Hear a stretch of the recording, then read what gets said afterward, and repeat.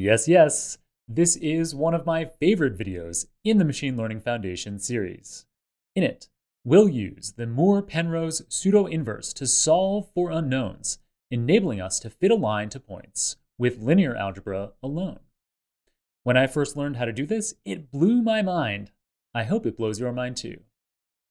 The Moore-Penrose pseudo-inverse, which we denote as, say for the matrix A, as A superscript plus, the Moore-Penrose pseudo-inverse, however we annotate it, is mega useful because non-square matrices are common in machine learning. So consider the example that we discussed already a couple of times earlier in this Machine Learning Foundation series, where we are using various attributes of a house to predict house value. So where Y is our house price that we're predicting, and then we have various inputs into our model, like the number of bedrooms in the house could be this first model input. And then distance from school could be this other model input, all the way through to M model inputs. And in this kind of situation, we would typically have, maybe a dozen features that we input into our model to predict house price. But we could have lots of houses. It would be really bizarre, actually, if we had exactly as many houses in our data set as we had features. So let's say we had 12 inputs into our model, then we'd go out and find just 12 houses. That's a silly situation. You would have more data. You would typically have more data in a regression model like this than you have unknowns to solve for. The unknowns here being B, C, and M, which are the weights that we learn for each of the inputs, x1, x2, all the way through to xm. And then we have a Y-intercept A that allows us to have an average house price in this case, so that it's not fixed at 0, and pretty much always going to want to have this Y-intercept. So we're typically going to have far more rows of data than unknowns to solve for. And so in this case, we might have hundreds or thousands or tens of thousands of house prices and associated attributes. So, tens of thousands of rows, but only say a dozen features or unknowns in the model. So obviously not a square matrix, and so would not be invertible with just regular matrix inversion, but we can calculate the Moore-Penrose pseudo-inverse and solve for the unknowns, solve for A, B, C, and M. So that equation that I just showed you on the preceding slide, we can use linear algebra to make this much cleaner looking representation of the same equation, where we use matrix multiplication between a matrix of the inputs into the model, as well as a column of ones representing the Y-intercept A, so that variable average for whatever Y is, and our house price example, so that we can have an average house price. So we have this one matrix of inputs into the model, our features that we are predicting Y with, that we're predicting our output with, in this case house prices, and we multiply that matrix by a vector of the unknowns that we're trying to learn. So A for our Y-intercept, B for this first feature, say the number of bedrooms in the house, and C is distance from school, and so on, all the way through to M. So matrix multiplication to represent the inputs and the unknowns, and then a vector of house prices as our output from this matrix multiplication. So we can represent this regression formula as Y equals XW, where W is a vector of weights A through M. We talked about all of this, including the last slide, already in the Intro to Linear Algebra subject, the first subject in this Machine Learning Foundation series. We talked about it in detail, but as a quick recap, in that equation, we know the outcomes Y. We know we have these values, which could be house prices. We know the features X, which are predictors like bedroom count and distance from school and so on. And then vector W contains our unknowns, the model's learnable parameters, as I just discussed. So assuming that the matrix inverse of X exists, you could use matrix inversion to solve for W. And we already talked about this in detail in the intro to linear algebra subject. So I won't talk about this all to that same level of detail again. But the problem that we have here is in this real world scenario where we have a non-square matrix, which has far more rows than it has columns, because we have far more houses in our data set than we have features like bedroom count. So we can't use matrix inversion. In the intro to linear algebra subject, we did use matrix inversion to solve for the unknown weights in this really small model, the system of linear equations. So you can go back and visit that if you want a recap of matrix inversion. But again, this kind of thing that we were doing here when we had a square matrix, a 2x2 matrix, where we could invert, that's not possible with our real world house price data set. So this is where the Moore-Penrose pseudo-inverse comes to the rescue. Right, it would be unusual to have exactly as many cases, n, so in this case houses, as features are predictors of house price. With the pseudo-inverse, x plus, we can now estimate model weights even if n is not equal to m. So we can solve for the unknowns using a variant of the equation that I just showed you on the last couple slides, the matrix inversion equation, where we had x inverse here, the matrix inverse of x. Now we put the pseudo-inverse in there. We just plug that in, and it allows us to solve for unknowns. This is great. So how does it do it exactly? You don't need to memorize this. Memorizing these next two bullets isn't going to make or break a machine learning or data science career, but just for the sake of completeness, I wanted to spend a moment here talking about it. So if the matrix X is an overdetermined system, so the number of rows is much greater than the number of columns, and we have an overdetermined system like this here, in that kind of situation, the pseudo-inverse provides a XY matrix multiplication as close to W as possible in terms of Euclidean distance. So L2 norm, plain old distance. Specifically, it finds x times y minus W and the L2 norm of that difference. In contrast, if x is an underdetermined system where our number of cases is smaller than our number of features, and so this isn't what we would typically see with a regression model, but this is the kind of scenario you might have with a deep learning model. So deep learning models might have millions of features, so M might be a very, very large number, but you might only have thousands or tens of thousands of cases in your data set. And that's common in deep learning. So in that kind of situation where you have an underdetermined system, then the pseudo-inverse provides the solution to this equation that has the smallest Euclidean norm, L2 norm, from all of the possible solutions.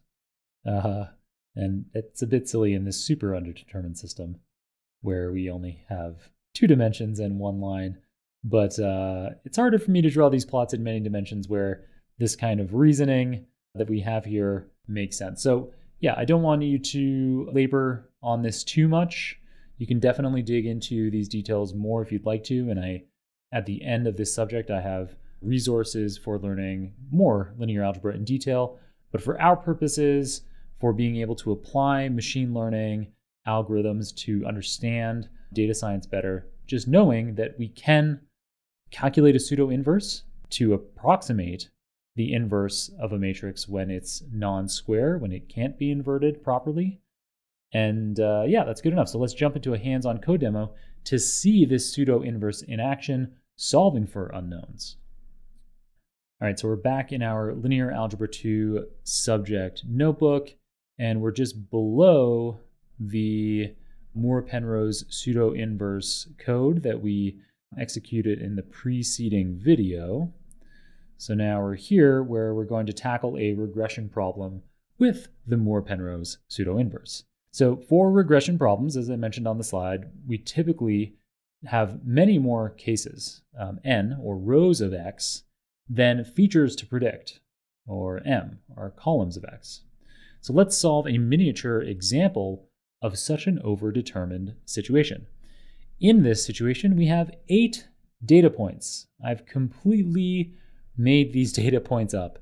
So we have this input, which we'll call X1, which is a dosage of a drug that treats Alzheimer's disease. So let's say, milliliters of drug dosage. So, you administer 0 milliliters a control, or 1, 2, 3, 4, 5, all the way up to 7 milliliters of this Alzheimer's drug. And then our outcome that we're measuring is the forgetfulness of the patient on some test of forgetfulness. I'm just making this stuff up for the sake of an example. All right, so we'll create some labels for our plot. We'll call this a clinical trial. And along our x-axis, we'll put the drug dosage. And along our y-axis, we will put the forgetfulness. So let's plot that out. Pretty simple plot here. Create the plot in Matplotlib. We add our title, X label, and Y label, respectively, with these 3 lines of code. And then we use a scatter plot to plot our X and Y values against each other. So we can see clearly the more drug dosage, the less forgetful our patient is. So our Alzheimer's drug is working and our patient is less forgetful the more drug that we provide to them. So although it appears there is only one predictor here, if we want to fit a line to these points, we do need a second one, which I'll call x0, in order to allow for the y-intercept. So therefore, our number of columns, m, is equal to 2. Our number of rows, n, is equal to 8. So we have 8 data points. So this again, having this y-intercept allows the mean outcome to be away from 0. So if you didn't have a y-intercept, you'd be forced to have your line intercept the y-axis here at 0. But as we can tell, the y-intercept is closer to 2. So we definitely want, and you'd almost always, it would be very unusual to not have a y-intercept in your model. So the y-intercept is constant across all of our points. And so we set it equal to 1 across the board. So we can just set x0 equal to an array of 1s, 8 of them because we have 8 data points. And then now we can concatenate our x0 and x1 vectors into a matrix. So I'm going to transpose both vectors and then concatenate them together, setting axis equal to 1 so that they're concatenated as columns next to each other. So here's x0 for our y-intercept, and then we have our actual varying drug dosage values as the other column in matrix X. All right, so armed with our matrix X, we now have everything we need to start solving for the weights that will allow us to fit a line to these points. So from the slides, we know that we can calculate the weights using the equation here, where our weights are equal to the pseudo-inverse of x multiplied by y. So we just throw our matrix X here into the NumPy pseudo-inverse method, and we perform matrix multiplication between that pseudo-inverse and our vector Y, which contains all of the outcomes, the patient's forgetfulness score, the y-axis values.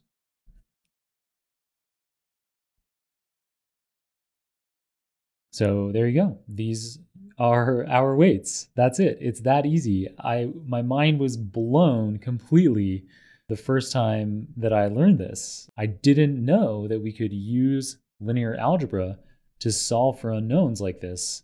And yeah, just totally mind-blowing for me. I hope it is for you too.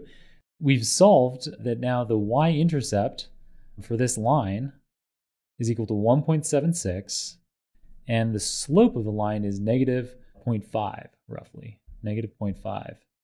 So if the significance of that hasn't sunk in yet, let's now plot things out so you can see it. And maybe then your mind will finally be blown. So the first weight here corresponds to the y-intercept of the line, which we typically denote as b in a line equation. So this little chunk of code here is just to extract this first value and put it into a standalone variable. And then the second weight corresponds to the slope of the line, which again, in the equation of line, we typically denote as m. So let's extract that out of here as well. The difference between these two code chunks being that here I'm asking for the first element, and here I'm asking for the second element. Now that we have the weights, we can plot the line to confirm that it fits the points. So these lines of code here are the same as we used earlier to make this plot here, but now we're going to add a line. So we do that with these lines of code here. We find out what the limits of our plot are, and we use that for our lowest x value in the plot through to our highest x value in the plot.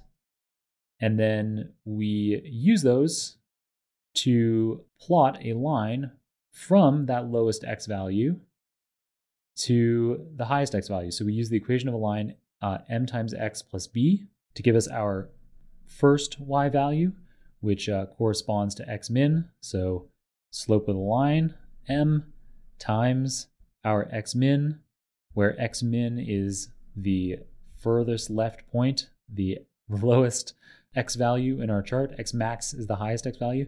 We're going to calculate what y is at this minimum value of x, as well as what y is at this maximum value of x, and that will give us two coordinates for plotting a line. Yeah, so the first one is, so we use the line equation m times x with our low x value plus our y-intercept b, to calculate the left-hand y value. And then for the right-hand y value where x is maxed out, that's again our slope times x max now, plus the same y-intercept b. And then we can plot them out. So here we go. We just use the plot method here to plot from those points.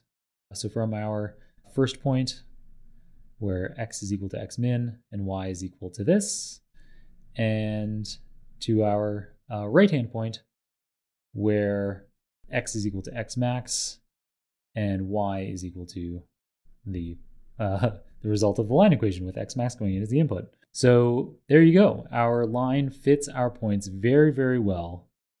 And this is all thanks to linear algebra. We didn't need any fancy machine learning because we just have a few data points. And yeah, the Moore-Penrose pseudoinverse saves the day, even though we can't invert. Wow, pseudoinversion is awesome. What a way to approach the end of the linear algebra theory covered in my Machine Learning Foundation series. Up next is a quick video on the trace operator, the final little piece of linear algebra theory in the entire series. See you there. To be sure not to miss the next tutorial in this series, subscribe to my channel. Thanks for taking part in the tutorial. I hope you enjoyed it.